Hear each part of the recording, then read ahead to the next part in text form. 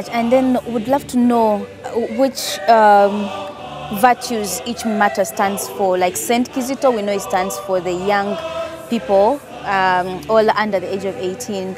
What do other saints or other martyrs stand for, and why, how, or what should we really request from each of them? Because Joseph Mukasa Muwonge was a very faithful servant in the palace of the kings, Mukasa the first and Mwanga the second. Very faithful.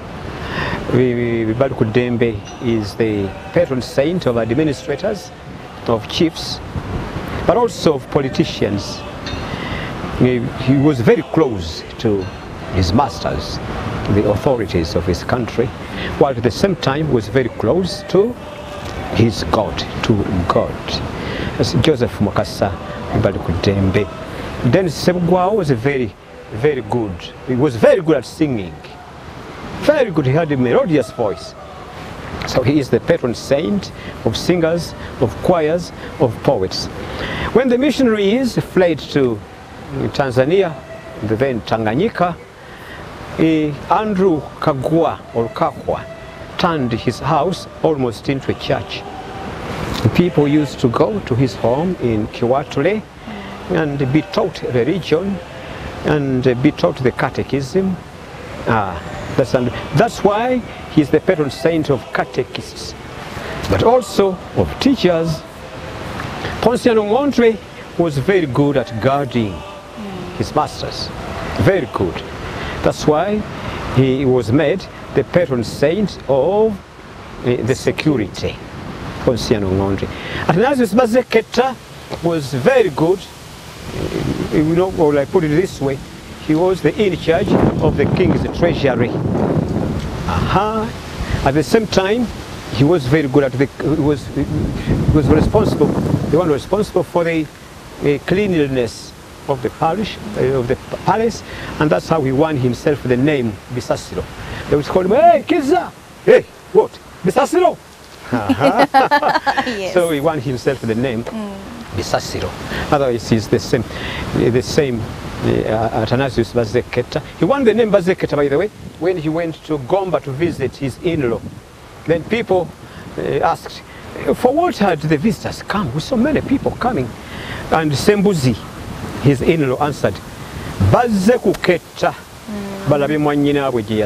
They've come to spy on us to find out whether his Namukwaya, the sister of his, is well treated.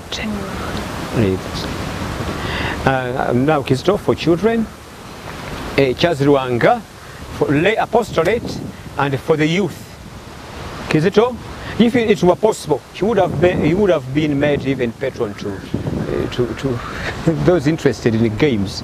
Yes. He was very good at swimming and playing the xylophone. My God. Okay, so Father, as we conclude, I see, of course, the Basilica and Namugongo is really looking beautiful, and there's no one in sight compared to other years before where this place could be flooded with people. What message would you have to all the pilgrims who would have loved to be here this year, but because of the situation cannot make it and cannot move? What is your message for them to keep their devotion to the Uganda Martyrs? What we can say is please trust in the media. Those who have radio sets, please keep listening to the radio. The TV, the various media houses will cover. Once again, keep the faith. Sister, brother, keep the faith. It's not the end of the world yet, I hope.